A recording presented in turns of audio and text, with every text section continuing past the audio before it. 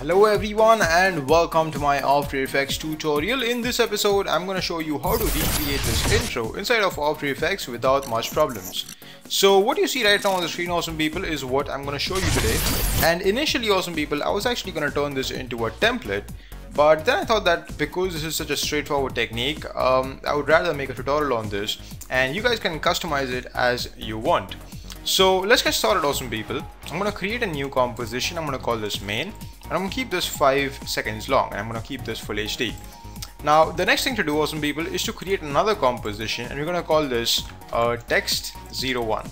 Now everything has to be the same thing, so just click OK, and we'll take our text tool now and we'll start typing something. So I'm just going to take ZENGen, again ZENGen learning, and I'm going to go for the font leave as new. Now you guys can again change this as per your liking, but this is something that I really like and I'm gonna go for this. I'm gonna scratch this out, awesome people, and what you can do is you can use the title action save for sort of lining this up as to how much big and how much you want it to be. So I'm gonna keep it somewhere over there. I'm actually gonna work without this, and just for the effect I'm gonna add a nice yellow color somewhere about that. I think should do good.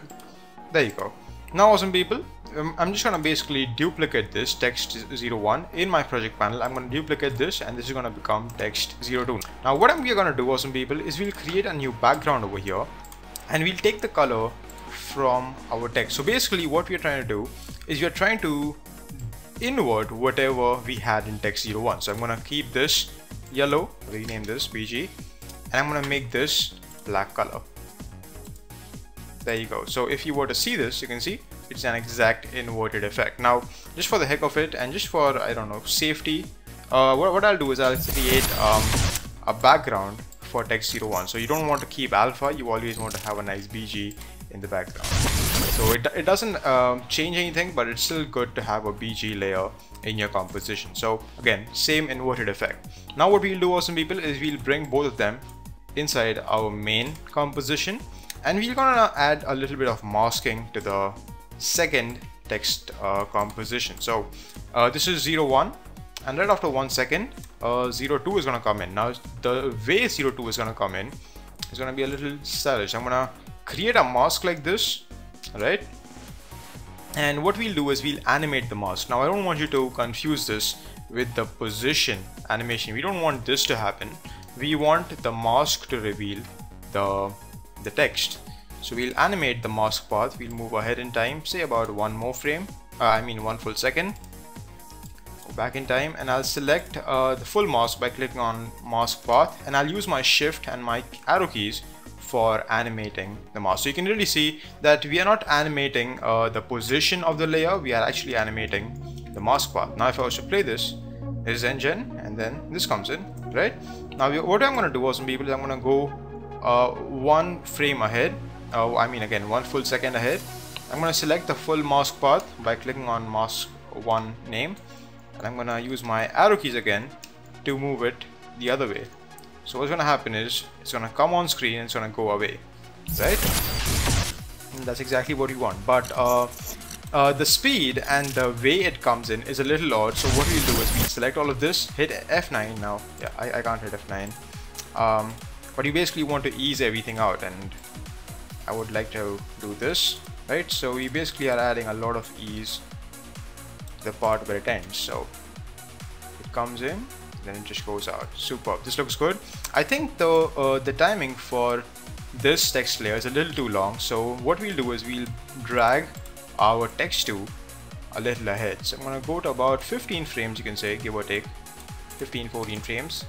So it says on the screen this layer, then this comes in, and then this goes out. Now what we want is we basically want this layer to erase the entire screen. So we'll just cut text1 right there. So it's going to look like this, right? So the text2, when it leaves, there is nothing left on screen. This looks good. Now awesome people, we'll bring in our text3. Now what I want you guys to do is I basically want you to duplicate text2, right? And this is, again, for you guys it will be text3, for me it is text4.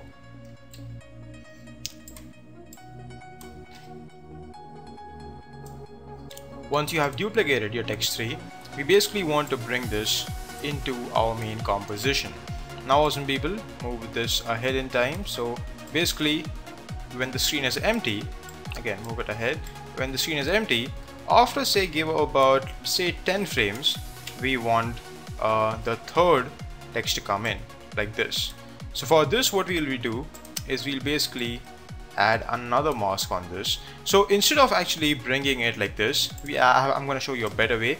I'm going to duplicate text 2, okay, and then I'm going to hold on the Alt key and I'm going to drag the third composition that we made over here, and we'll replace it with text 3. So all the mask and all the effects and all the keyframes are applied to the layer, but this now awesome people is text 3. It's no longer text 2. If that makes any sense. Now what we'll do is we'll delete the mask. Actually we won't delete the mask, we'll delete the keyframes. Do that, and I'm gonna switch off the eyeballs for the other two layers so it doesn't confuse us. Now awesome people, we basically want to create this revealer effect, right? Again, very straightforward. Hit the mask key, start the animation, and I'm gonna go back in time. And what I'll do awesome people is, in order to work properly and a little more carefully, I'm gonna click on this line right here, right? And what it does is it basically selects both of these nodes that we have made. I'm just gonna basically drag it right in the center. You can switch on your title action save to see where exactly is the center. Click on the other side and bring this in. Now you basically want to be very precise, very tight with this. So I'm gonna do something like this, and you can press Ctrl+Shift+H for hiding all those lines that come in the picture. So we have something like this happening, right? There you go. Again, the speed and the way it animates is not right, so I'm going to select both these keyframes, hit F9. I can't do that again.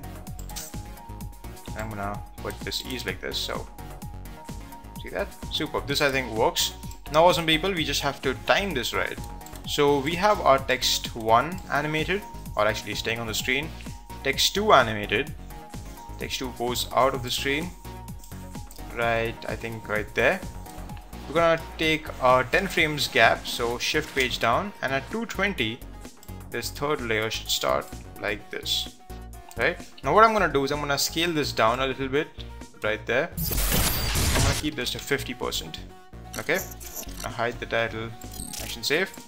Now let's preview this. So this goes away, then this happens. Super, I think this makes sense. Now awesome people, we'll create a new adjustment layer. I'm gonna go to FX and presets, type in transform, and apply it to the adjustment layer. And this is the technique. If you want to get that skewed effect, you basically adjust the skew settings right here, right? And you can adjust this. Maybe you can add a little bit of rotation to this, add some expressions. If you were to look at my channel, I have quite a few expression tutorials, so check that out. And I basically have used -15 setting. I think that sort of looks good. I think I didn't go -15. I think I went -10. Yeah, I think I went -10, and this is how it looks, right? Now awesome people, again the staticness is not looking very nice. So what will we do is we'll basically create a new camera, and we'll okay, yeah, you also have to make all of them 3D so they get affected. And it's a good chance that your depth of field is going to be on. Switch it off. And awesome people, will create a new null object, make it 3D, and we'll link the parent to the null object. So now if he was to do this, I'm gonna zoom a little bit in Z space, 1500. Give or take, I'm gonna go to 4, or actually I'm gonna go to 5 seconds. I'm gonna do a reset so we get back to the original position. Now if I was to play this, you can see this is what we get. Again, the animation isn't very nice, isn't very appealing. Select both of these keyframes, F9 for you guys, not for me. I'm gonna do this, right? Does this.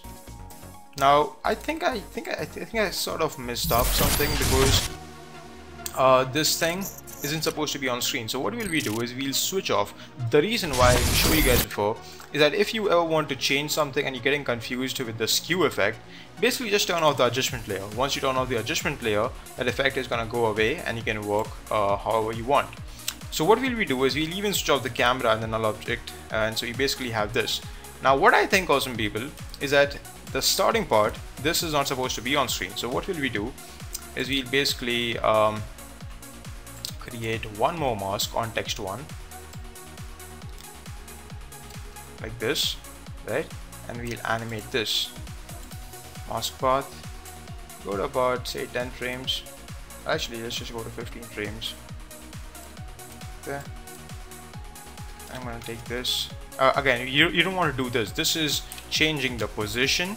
We want to animate the mask. So click on mask and then change it like this, right? Again, this comes.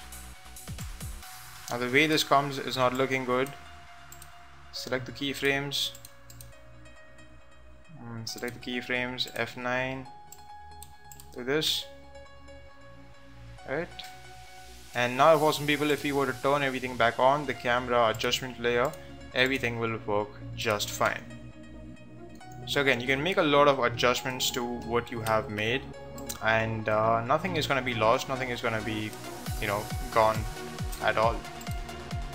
I think that's a superb thing, especially for beginners who want to have a nice simple channel intro. I think this really looks good. So the last part, awesome people, is to have like a small tagline thing. What you can do, awesome people, is you can move your text tree around, like you can move it around, up, down, left, right, anyhow you want, and nothing is gonna really change that much, as in like you guys are not gonna mess up the animation. Take your text tool and you're gonna type something, say ZENGen learning free tutorials, right? Select a nice color and put this text layer below the adjustment layer, so it has that same effect. Now you basically want to give it a nice opacity fade. I'm gonna go 1 full second ahead, or actually I'm just gonna go for 20 frames. Create keyframe, move back in time, and make this 0. So basically, when your third text opens up, that's the time it's gonna animate too, right there. Again, and yeah, also make this 3D so it sort of goes with the camera. See that? Free tutorials. And again, it's a very simple technique, nothing much here.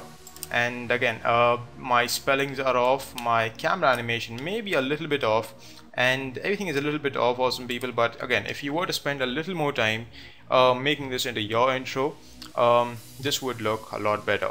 So here's a preview, and this is what we have made in like 5, 10, 20 minutes. So now the end part, what I would say is, instead of using a fade, you can actually create a new solid. I'm gonna call this end, and you can add like an opacity fade right there at 4 seconds. So hit the T key, start the animation, move this about here, and make this 0. So basically, instead of adding opacity keyframes to all of these layers, you can just create a one more solid and add like a opacity fade to it. You know, that is something that works too. So a quick tutorial from me, from TJ Style, ZENGen Learning, on how to create a very nice, simple, quick intro animation for your channel. My name is TJ Style. Thank you so much for watching, and I will see you guys next time. Take care, everyone, and peace out.